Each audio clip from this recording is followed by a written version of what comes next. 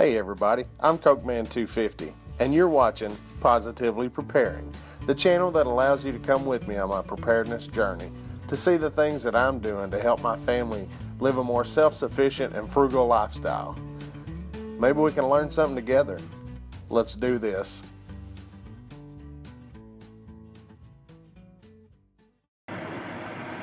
Hey everybody, Buckrun11's here. This is going to be my entry for Buckrun11's January contest. He's talking about backup heat. And number one is my wood stove. It is a low-pi wood stove. It has a blower on it. And funny story about this, actually, it's an insert.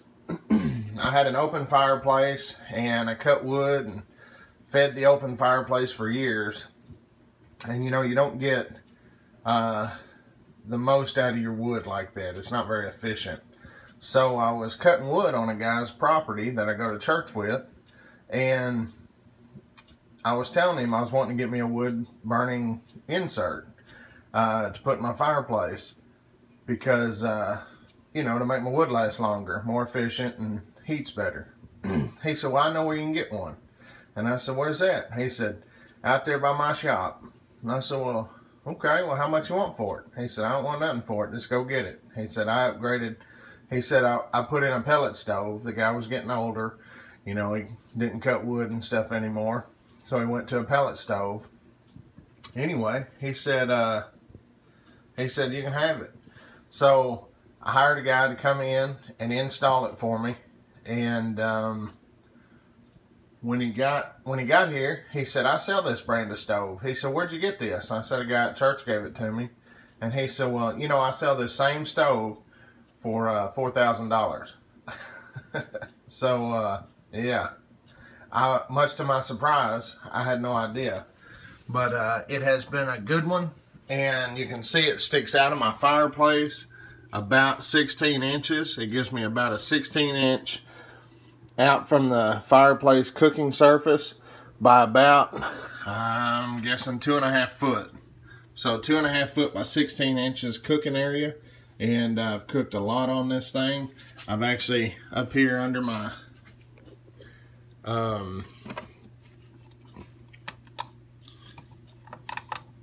let's see, there we go.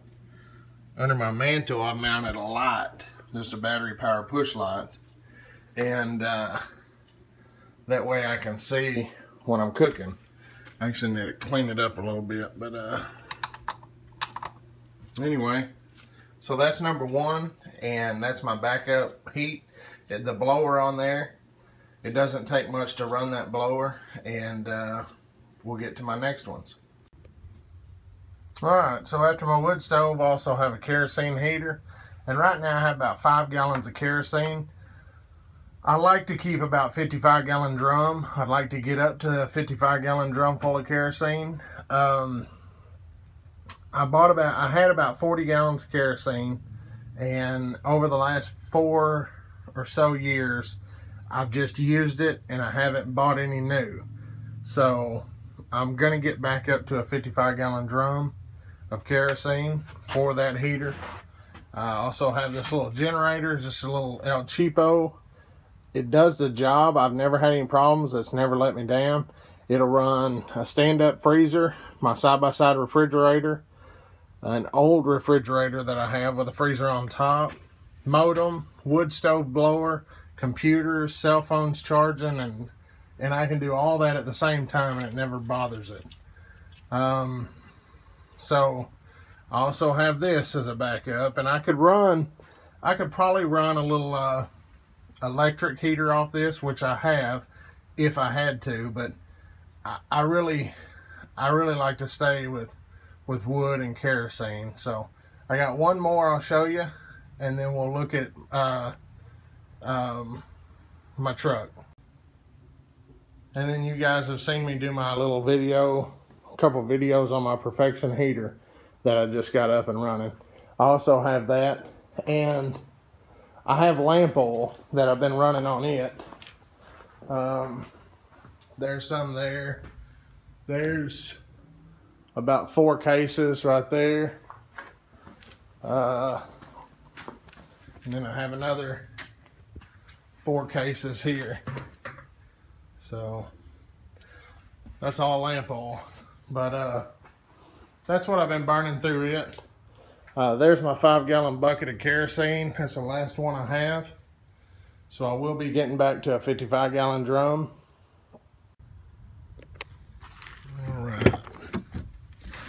Alright, so this is real life, folks, okay? This is my mobile office.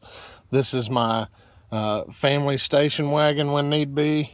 So it's a mess, unless I plan on the whole family going somewhere, and then I usually clean it all out. So I usually keep a lot of work stuff in here and just junk. Like if my boss decides he's gonna ride with me, I throw all the trash from the front floorboard back here. So anyway, my kids usually keep some kind of blanket back here because they don't like waiting for the heater to warm up in the mornings if I take them to school. I've always got some kind of awesome drinks back here, pure refreshment laying around. The old 4D mag light. Also, it's kind of a head beater. Usually got a frog tog back here, just in case, you know, you never know when you're gonna have to change a tire in the rain. I do got a get home bag, and in the wintertime, it has the Zippo hand warmer in it and the fluid. It's pretty basic. I mean, this is like, there's some lighters in there. I usually keep 2, a cheap pocket knife in there. Look at that, yeah, fair skinned. So we're gonna have a little sunblock, some Lysol, some baby wipes, and then the big part of this,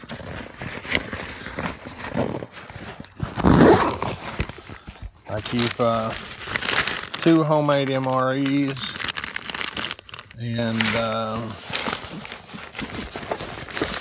a little mess kit and a Sawyer Mini, and that's pretty much it. I mean, it's fire.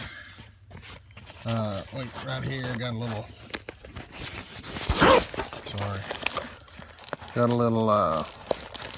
some waterproof matches. This has got a lanyard with a compass and a whistle, and just a cheap little poncho.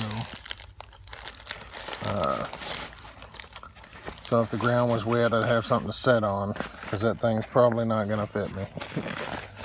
But it's pretty basic. Food, a way to filter water, a way to start a fire, and there you go. I think up here in the front, let's see, my kid's got a little fuzzy mohawk hat. I always keep a pair of leather work gloves in here all the time. Usually I got my prayer book. Let's see, and I always have this kind of a fire kit with a ferro rod, and there's also a magnesium fire starter in there also. And that's usually it. Got some sunglasses and some hats, you know. But anyway, so that's what I got. This buck run, thanks for the challenges. It's really got me to thinking a lot. It's really got me started doing some of the stuff I need to be doing again, and taking inventory. So this Cokeman 250 from the land of the free, the home of the brave. God bless everybody, and remember, prep smarter and pray harder.